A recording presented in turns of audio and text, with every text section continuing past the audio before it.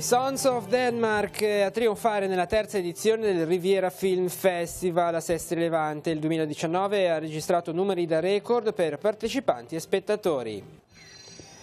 Festa al Comunale per la consegna alla Virtus Entella della Coppa per la vittoria del campionato di Serie C. Boscaglia intanto rinnova il contratto, sarà allenatore dei biancocelesti fino al 2021.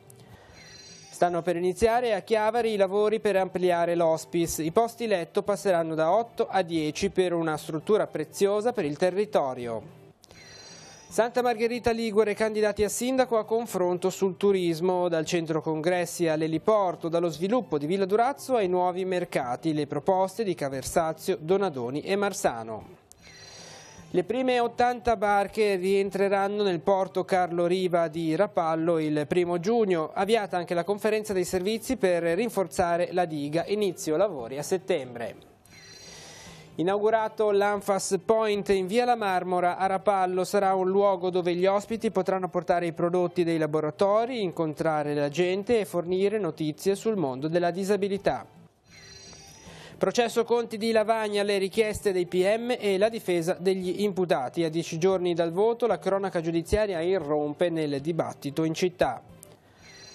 Il clero della diocesi riunito intorno al vescovo a Montallegro, celebrati gli anniversari di ordinazione. Siamo umili per essere liberi e smussare gli spigoli, l'invito di Monsignor Tanasini. A Lavagna torneranno a splendere le opere custodite nell'oratorio della Trinità. Stanno per essere completati i restauri dell'arca processionale del Crocifisso del Maragliano. Da sabato possibili le visite guidate. Cielo grigio ma sono esplosi i colori. A Chiavari in Fiore ha conquistato il centro storico con la mostra mercato di piante e attrezzi da giardino, tanti i curiosi fra i banchi. Sull'Europa, intervento del capo dello Stato Mattarella, intervistato dai media vaticani. Il vecchio continente deve recuperare lo spirito degli inizi e curarsi delle persone, ha detto. Ben ritrovati all'appuntamento con il TG Guardando la settimana, la nostra rassegna dei principali fatti accaduti nel Tigullio negli ultimi 7 giorni. Andiamo a Sestri Levante, si è concluso il Riviera Film Festival, ha vinto il film Sons of Denmark del regista danese Ulla Salim, un'edizione quella del 2019 che ha registrato numerosi record. Festa poi invece al Comunale di Chiavari per la Virtus Entella, è stata consegnata la Coppa per la vittoria del campionato di Serie C, intanto il mister Boscaglia ha rinnovato il contratto fino al 2021. Vediamo i servizi. Miglior film video.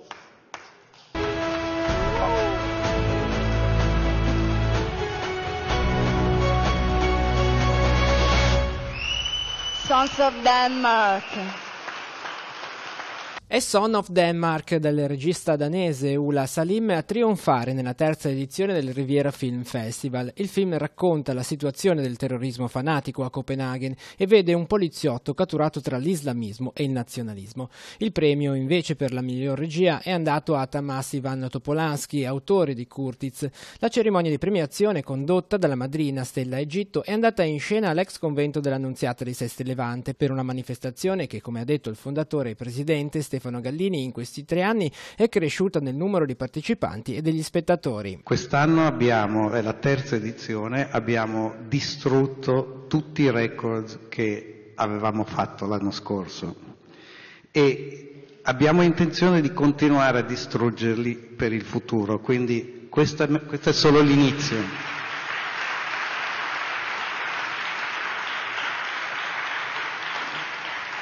Tutti i record che abbiamo distrutto li abbiamo distrutti.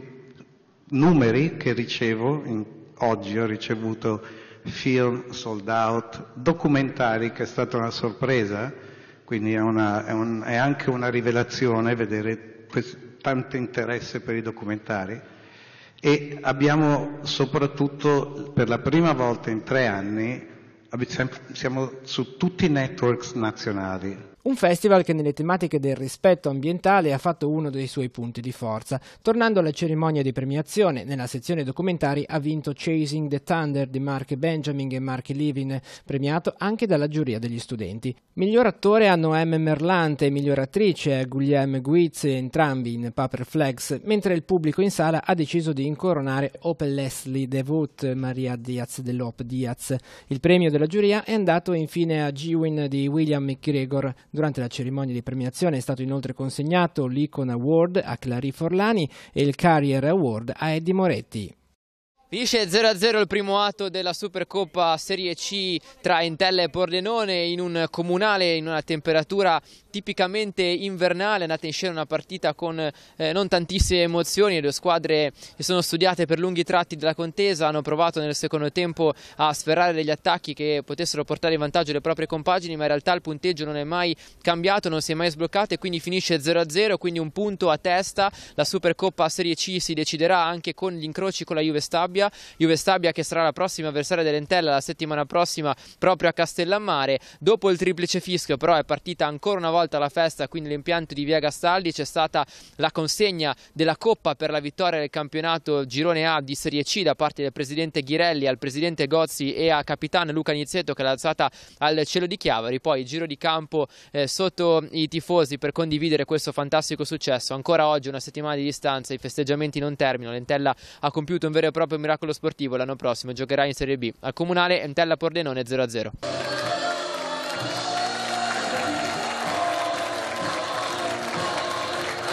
Capitano, partiamo dal trofeo che hai in mano. Ti chiedo quanto è stato sofferto, quanto è stato sudato, ma soprattutto quanto è stato meritato.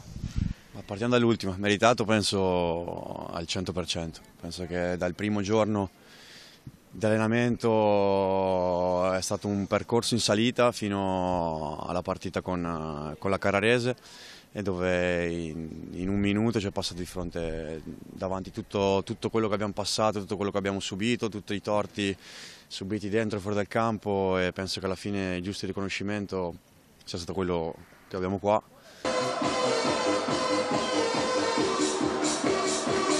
Settimana prossima si chiuderà questa stagione molto positiva. Sì, diciamo che dai, dopo che abbiamo vinto il campionato abbiamo fatto comunque dei giorni dove abbiamo festeggiato, ma comunque ci teniamo a fare bene anche in queste due partite qua, quindi ci teniamo soprattutto a fare bella figura, e quindi fino alla fine onoreremo questo campionato e cercheremo poi di vincere anche la Supercoppa. I temi della sanità: stanno per iniziare a Chiavari i lavori di ampliamento dell'hospice. All'interno dell'ospedale chiavarese i posti passeranno da 8 a 10. Poi a Santa Margherita Ligure il dibattito tra i candidati sui temi del turismo e dello sviluppo della città. Sentiamo. Stanno per iniziare gli interventi per ampliare l'hospice di Chiavari. Con il parere favorevole di Alisa possono iniziare i lavori di manutenzione straordinaria. I posti passeranno da 8 a 10, colmando la necessità di letti aggiuntivi. Secondo il Ministero della Salute, infatti, la proporzione per questo tipo di strutture dovrebbe essere di un posto letto ogni 56 persone decedute per patologie tumorali, un parametro che fino ad oggi per il nostro territorio è rimasto disatteso. Grande soddisfazione è stata espressa per questo risultato dal consigliere incaricato Alberto Corticelli, che si occupa proprio del potenziamento e del mantenimento dell'RSA e dell'hospice. Secondo quanto riferito da Corticelli, l'ampliamento della struttura è stato possibile grazie alla continua e reciproca collaborazione del Comune con i vertici dell'ASL 4 Chiavarese e della Regione Liguria. L'amministrazione comunale di Chiavari intende ora intensificare ulteriormente il raccordo ospedale-territorio e ospedale-hospice per favorire una presa in carico precoce delle persone che hanno necessità di cure palliative. Questo obiettivo, secondo Corticelli, si può raggiungere incrementando l'aggregazione tra servizi distrettuali ed ospedalieri, sanitari e sociali. L'amministrazione comunale chiavarese, per bocca del consigliere incaricato, auspica infine che insieme alla conferenza dei sindaci si possano ottenere ulteriori risultati in altri campi assistenziali, in particolare per creare nuovi posti letto per non autosufficienti, viste le lunghe liste d'attesa e la carenza di strutture ricettive accreditate. Il sindaco di Chiavari, Marco Di Capo, ha in una nota ringraziato l'assessore regionale alla sanità Sonia Viale e il direttore generale dell'ASL 4 chiavarese Bruna Rebagliati per aver accolto e condiviso sin da subito le richieste e le osservazioni che riguardano questo problema. Il turismo cambia e Santa Margherita Ligure tenta nuove strade per promuoverlo. In trasmissione i candidati a sindaco hanno espresso varie idee. Guglielmo Caversazio punta ad un turismo ambientale legato al parco di Portofino e ad intercettare nuovi mercati. Penso ai mercati asiatici dove c'è una forte classe media che si sta arricchendo e che inizia a viaggiare sempre di più e che soprattutto viaggia in periodi dell'anno che noi consideriamo stagioni quasi morte, quindi attraverso i nuovi canali di comunicazione soprattutto intercettare queste nuove fette di turismo, questi nuovi mercati sarebbe fondamentale per Santa Margherita perché darebbe la possibilità finalmente per la prima volta di destagionalizzare veramente. E noi vogliamo introdurre una proposta concreta per questo che è la proposta della conferenza del turismo. Alle idee chiare anche Paolo Donadoni, valorizzare la Corrierina del Mare, usare la tassa di soggiorno per realizzare eventi fuori stagione e la riqualificazione delle viuzze cittadine. Infine uno sguardo alle grandi opere. Ci siamo già mossi su tutti questi settori. Il centro congressi lo abbiamo pensato in centro città, accanto a Piazza Mazzini, proponendo una modifica della scheda tecnica dell'ex ospedale via Fratelli Arpe. L'eliporto l'abbiamo pensato sulla strada per Portofino e lo abbiamo inserito nel progetto che il Comune ha realizzato di messa in sicurezza del porto.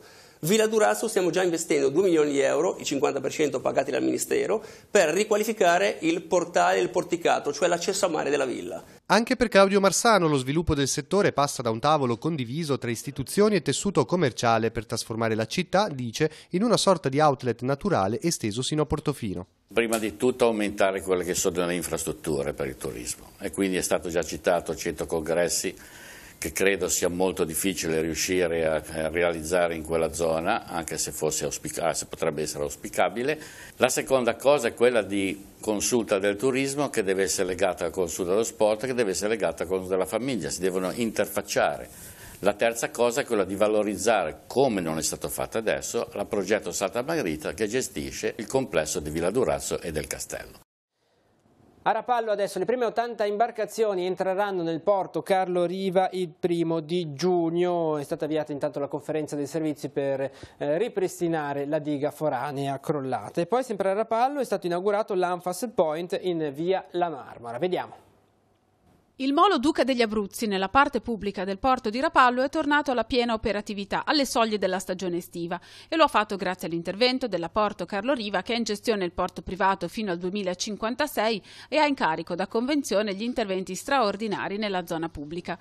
Ma nella stessa giornata c'è stato anche il primo, determinante, passaggio burocratico per la ricostruzione ed il rinforzo della diga del porto privato, la prima riunione della conferenza dei servizi preliminare che dà il via ad un iter burocratico che si annuncia snello, in forza dell'ordinanza di Regione Liguria che accorcia i tempi per la concessione delle autorizzazioni per le opere danneggiate. Le autorizzazioni dovrebbero arrivare a fine luglio, poi ovviamente nel periodo di agosto e settembre ultimeremo la nostra stagione estiva perché pensiamo di avere ovviamente la nostra piccola flotta di barche in porto fino alla fine di settembre e quindi iniziare a lavorare velocemente per poter arrivare alla primavera del 2020 con un porto che sarà operativo perlomeno all'80%. In questo momento la Porto Carlo Riva sta ultimando i lavori sul molo Langano e riaprirà il distributore di carburante. Sono stati riattivati i servizi di energia elettrica e acqua sul primo pontile una volta verificata la sua stabilità.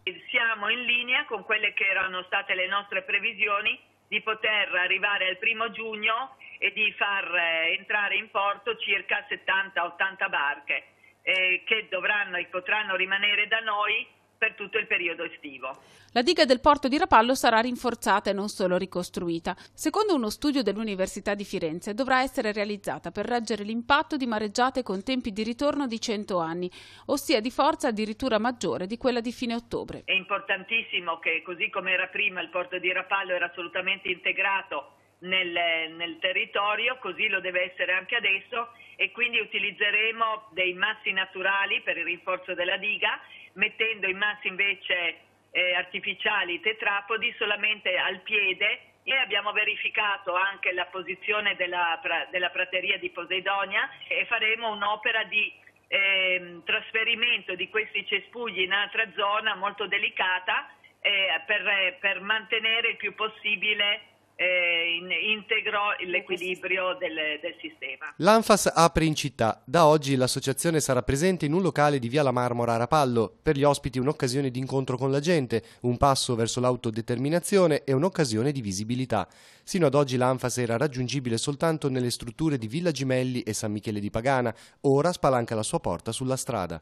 Alcune mattine alla settimana, poi speriamo tutte, alcune delle nostre persone con disabilità verranno a fare delle attività insieme agli educatori, agli assistenti e nello stesso tempo presenteranno i loro prodotti alla cittadinanza, a chi passa di qua, a chi vuole vederli, eventualmente acquistarli. Ma c'è un altro fatto importante culturale, che noi qua diventiamo un punto di riferimento per farci conoscere, per far conoscere la disabilità, perché i nostri ragazzi conoscano la città e pertanto non sarà solo un discorso di un negozietto o di un laboratorio, ma deve diventare un point, come lo chiamiamo, un punto di riferimento per tutta la cittadinanza, che può chiedere informazioni, può riceverne, ecco, può consultare volumi e libri che noi abbiamo sulle nostre attività. Questa mattina l'inaugurazione del locale che l'Anfas ha ottenuto vincendo un bando. Ci siamo resi conto che anche ai nostri ragazzi piace fare questi lavori qua e diventare parte attiva della società per loro è molto importante. Quindi abbiamo qualche anno fa presentato questo progetto, l'idea di trovare uno spazio in cui portare proprio gli oggetti che quotidianamente i nostri ragazzi realizzano nei nostri laboratori. Penso che possa venire veramente un bel lavoro, che i nostri ragazzi si sentano partecipi della vita della città. La cronaca giudiziaria nel telegiornale di giovedì con il processo Conti di Lavagna. Le richieste dei PM sono arrivate oltre 120 gli anni in totale chiesti per gli imputati. Al processo hanno parlato anche le difese. Vediamo il servizio. Quando ormai mancano poco meno di 2 settimane al ritorno alle urne per il comune di Lavagna, il 26 maggio i cittadini saranno chiamati al voto per ridare un sindaco alla città al termine di quasi 3 anni di commissariamento, sono le cronache giudiziarie a tenere banco. Oggi agli avvocati difensori degli imputati il compito di smontare l'impianto accusatorio. Oltre 120 gli anni di carcere infatti chiesti al termine della requisitoria dal procuratore capo di Imperia Alberto Lari, nel 2016 PM in forza alla magistratura genovese, e dal sostituto procuratore Chiara Paolucci, nel processo a carico di 20 persone. Le indagini, partite quasi casualmente dal sequestro di alcune armi in Val Fontanabuona, avevano portato a scoprire una vera e propria locale dell''ndrangheta lavagnese, collegata alla casa madre in Calabria e che dava accoglienza ai familiari dei detenuti in Liguria o in Piemonte quando dal sud arrivavano al nord, o ancora organizzava i viaggi dalla Liguria verso la Calabria degli affiliati con i soldi da dare per provvedere al sostentamento dei familiari dei carcerati. A capo di questa cellula le famiglie dei Nucera e dei Rodà. Sono nei loro confronti infatti le pene più pesanti chieste dai PM. Per Paolo Nucera e Francesco Antonio e Antonio 20 anni ciascuno, per Antonio e Francesco Nucera 15 anni e 6 mesi ciascuno, 9 anni invece le richieste per Paolo Paltrinieri, accusato di essere uno degli altri componenti del clan. Ed è poi la parte politica che va a rimpinguare il quadro accusatorio. Secondo i giudici, l'ex sindaco Giuseppe Sanguinetti sarebbe stato eletto proprio con i voti del clan in cambio di favori, dalla gestione dei rifiuti a quella degli stabilimenti balneari abusivi. Nei suoi confronti sono stati chiesti 4 anni e 6 mesi. Per il suo vice, Luigi Barbieri, chiesti invece 2 anni e 4 mesi, mentre all'ex consigliere comunale Massimo Talerico sono stati chiesti 3 anni e 2 mesi. Le accuse anche in questo caso sono quelle di abuso d'ufficio e voto di scambio. A manovrare tutto però, sempre secondo gli inquirenti, era Gabriella Mondello, ex sindaco di Lavagna per 24 anni, poi eletta in Parlamento con il PDL prima di passare all'UDC. Per lei chiesti 3 anni. A chiudere il quadro accusatorio dei PM le richieste nei confronti dei funzionari e dei responsabili comunali coinvolti nell'inchiesta. Per loro pene comprese tra i 2 e i 3 anni. Siamo umili per essere liberi e smussare gli spigoli. L'invito di Monsignor Tanasini che ha accolto a Montalegro il clero diocesano per la giornata annuale. Parleremo di questo, ma anche dei restauri che si stanno concludendo all'oratorio della Trinità di Lavagna per l'arca processionale e il crocifisso del Maragliano. Da sabato saranno possibili le visite guidate ai restauri. Vediamo il servizio. Chissà in 25 anni quante storie, quanti ascolti, quanti incontri con le persone, che ricchezza si ha dopo questo tempo? Ma sicuramente il percorso appunto segnato proprio dalle amicizie.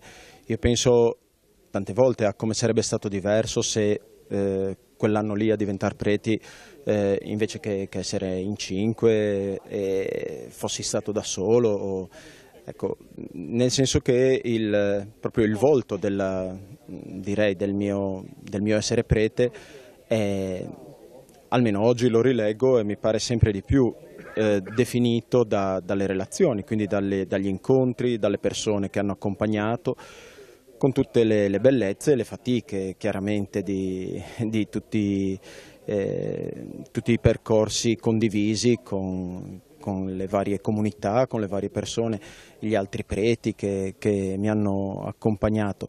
25 anni sono una tappa, quali sono però i punti fermi che rimangono nel cammino che verrà? I punti fermi sono la storia che si è vissuto. I punti fermi sono alcuni cammini fatti insieme, l'amicizia è un punto fermo, il rapporto col Signore è un punto che mi ha accompagnato da sempre e che credo che poi sia la roccia, ecco. Nonostante le fatiche, nonostante le prove che la fede e il cammino di fede ti mette dinanzi, le domande che ti porti dietro e a volte anche, come dire, le esperienze dolorose, no? Però credo che i punti fermi siano quelle cose che si sono chiarificate dentro all'esperienza umana, no? Cioè le cose che contano. Stanno per essere completati i lavori di restauro dell'arca processionale dell'oratorio della Trinità di Lavagna di Anton Maria Maragliano e del Crocifisso Bianco. 2 interventi che la Confraternita della Trinità ha deciso di affrontare grazie ad un contributo della Compagnia di San Paolo.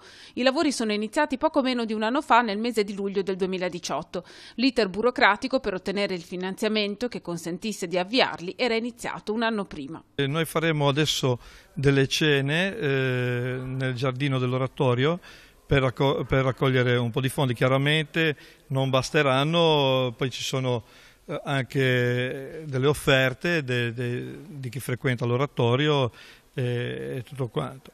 Le cene inizieranno il 31 maggio e saranno 5 con menù differenti. L'inaugurazione si terrà domenica 13 giugno con la messa celebrata alle 18:30 dal vescovo Alberto Tanasini, il 15 giugno alla sera la processione, il 16 giugno alle 10:30 la messa solenne con la presentazione del restauro ed un pranzo, sempre per sostenere l'intervento. La difficoltà maggiore è stato l'attacco di insetti xilofagi, veramente ingentissimo, quindi c'era un rosume generale e dei fogli di sfarfallamento che veramente si concentravano su tutta la superficie, sia pittorica, sia della cassa in sé, sia proprio anche della base.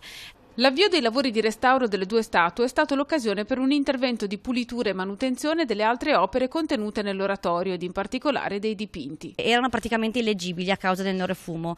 Abbiamo effettuato una pulitura superficiale della vernice restituendo la leggibilità dei soggetti e davvero il priore prima di tutto e molte altre persone mi dicevano ad esempio per il dipinto della scuola del Cambiaso che davvero i personaggi sullo sfondo non si vedevano più. Tutta l'opera coinvolge il territorio, di cui l'oratorio è un patrimonio prezioso. Il liceo Luzzati, a partire da sabato, guiderà i visitatori alla scoperta delle origini storico-artistiche dell'edificio e delle varie fasi del restauro. Il nostro impegno è stato quello di seguire le fasi del restauro, quindi con sopralluoghi su cantiere di restauro e di realizzare dei pannelli espositivi con la spiegazione di tutte le fasi che si sono susseguite durante l'intervento di restauro. Il nostro impegno sarà quello di mostrare il nostro lavoro che abbiamo fatto in questi giorni per far vedere come ci siamo impegnati in questo progetto e vi aspettiamo numerosi per vedere questa mostra e vedere il restauro delle opere. Nella giornata di sabato, sotto un cielo grigio minacciato dalla pioggia, sono esplosi i colori, quelli di Chiavari in fiore, la mostra mercato dei florovivaisti che ha arricchito il centro storico della città. Vediamo il servizio. Cosa sono questi fiori? Queste qua sono salvie da fiore che ci sono in un sacco di colorazioni che ultimamente vanno molto di moda perché nei giardini diventano grandi e fioriscono a lungo, quindi sono molto apprezzate da tutti. Diciamo. Si possono piantare, questa è la stagione? Sì, ora è la stagione, rimangono fiorite finché non viene freddo. E i colori?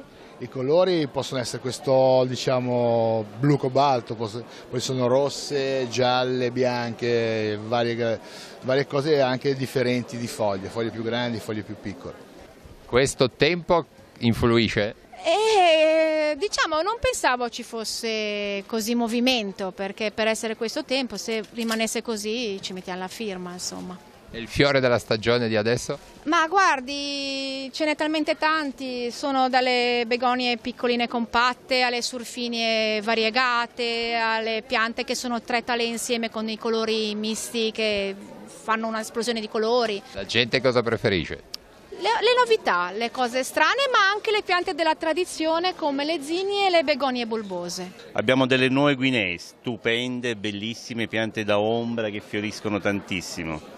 E sono quelle lì, quelle rosse, bianche e altri colori.